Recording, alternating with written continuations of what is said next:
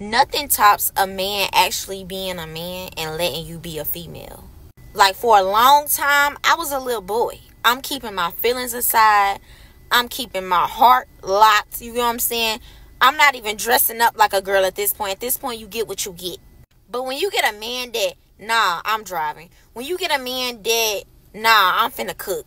When you get a man that, like, nah, you get cute and we going out. Like, when you get that type of man, it's over with. Because a man being a man and not being a sassy, almost like girl-like man, it really have you tapping into your feminine side. Like, baby, I done did a little bang. I got the little earrings going. I don't even got piercings right here. Girl, I'm trying to, what?